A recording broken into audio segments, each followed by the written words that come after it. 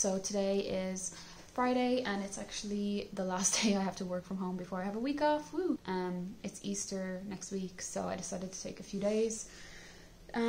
So what I'm actually wanted to chat about today is that I'm waiting for my HbA1c results, and I'm really, I don't know, I feel a bit anxious to see what they are, because I do feel like my HbA1c results might have gone up a slight bit just because of Christmas and lockdowns and things like that.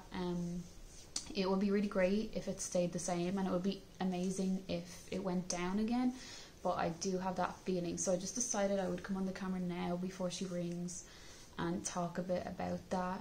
I went to my GP surgery last Tuesday to get my bloods taken for my diabetes checkup. So she took my bloods there, and she also checked the feet, because you know with the diabetes it can cause damage to a lot of different areas in the body if there's high blood sugars, and the feet being one of them. So she checked all that and that was fine, and then she took the bloods and said that they'd probably take about a week. So I've called them up today because it's been a bit longer. I'm really interested to see what they are. Also, some other stuff will be checked, like cholesterol and things like that, so I want to see that too. But what I'm mainly interested in is obviously the HbA1c. For anyone that's completely new to diabetes, whether they have it themselves or family member, or don't have it and are just interested in knowing about this condition, I will go through a bit about what a HbA1c result actually is. HbA1c is what's known as glycosylated hemoglobin. Now, hemoglobin are red blood cells that live in your body for around 2 to 3 months and have different functions outside of diabetes. When you're diabetic, your body can't actually use the sugar that's produced inside the body properly. So what happens is that some of the glucose or sugar actually sticks to these red blood cells. And as I said, these red blood cells actually only live for 2 to 3 months, so that's why they make the perfect target to actually measure the glucose in your body over that period of time. So how does this relate to diabetes? If you have high blood sugar readings, it means there is a high level of glucose in your body that is sticking to these red blood cells, overall giving you a high HbA1c result. Whereas if you have low blood sugar readings, there will be a lower amount of glucose stuck to these red blood cells, and therefore you will have a lower HbA1c. Target HbA1c result if you have diabetes is 6.5% or 48 millimoles.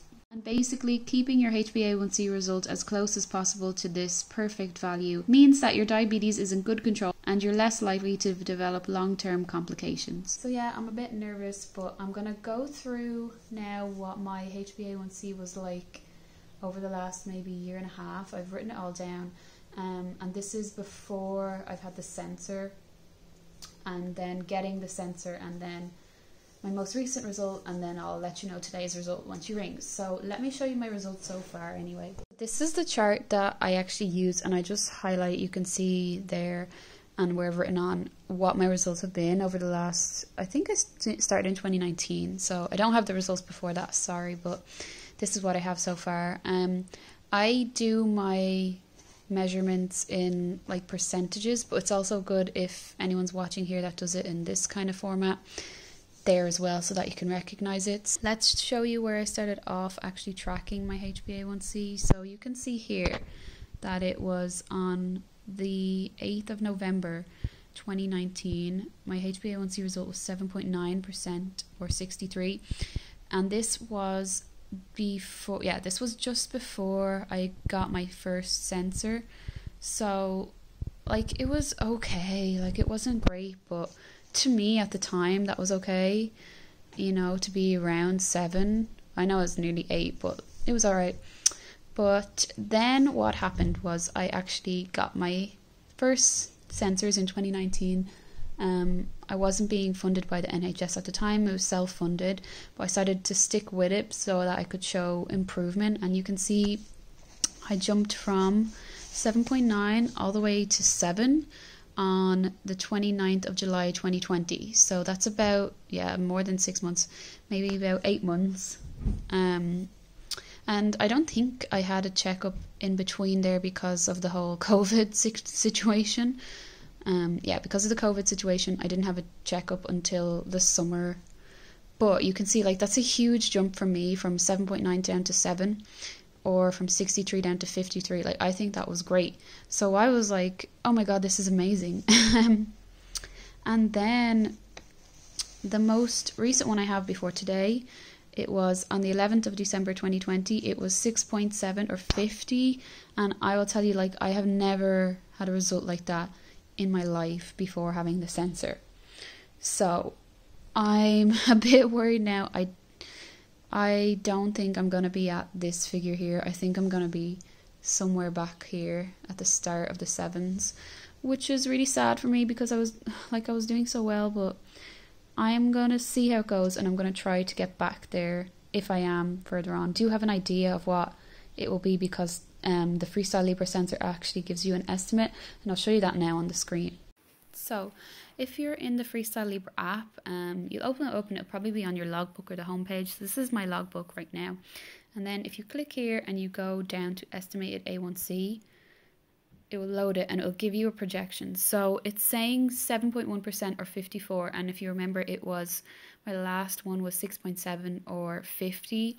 So this is why I think that I've gone up, which is kind of stressing me out, I'm not going to lie. Before I went to get my last HbA1c blood test, this page was saying that I was probably about 6.9, and I was like, oh, that's great. And then when I came back and said 6.7, I was like, oh my god, that's even better. But now it says 7.1, so it's making me a bit worried. I don't really want to go up, but we'll have to see. So yeah, this is where it is so far, and if you want to check your own, you can go into the screen and it'll tell you like around 3 months it's kind of measuring, so 27th of December to 26th of March. Hey everyone, it's a few hours later, and yeah, the nurse just called with the HbA1c results, and yeah, you can probably tell that I'm a bit disappointed.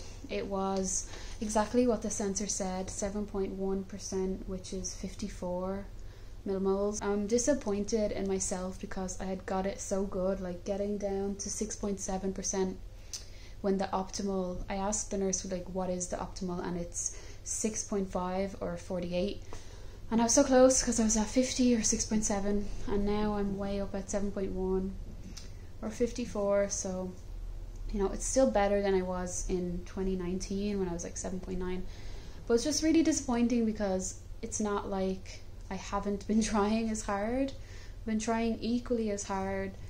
I will say, yeah, like probably around Christmas ate more food and more sweets than normal times of the year, and especially not being able to go home because of lockdown, you know, you kind of compensate that, like eat sweets, whatever, to feel better, but it's just real disappointing for me. I take it like really personally, you know, some people would feel great at this, and it is like a really good result. Like the nurse told me, like it is pretty good, like you're still under 8, you're less than what you were in 2019, like don't be so hard on yourself. But that's just how I feel. I just wanted to keep it the same, and obviously it's better for your health overall. And I guess what just frustrates me the most is that I have been trying as hard.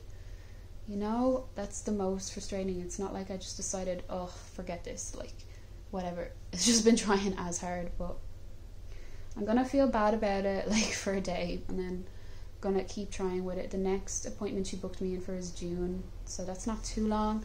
Even if I could get it a bit better by then, I'm gonna really, really try, but, yeah, this is the struggle. Anyone else who's going through this, I feel you. I hope, like watching this video helps realize that there is other people going through it.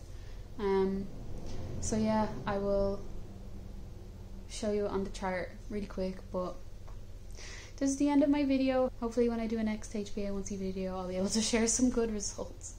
For reference, yeah, here's 26th of March 2021, which is today, and it's gone up to 7.1, so need to get back here.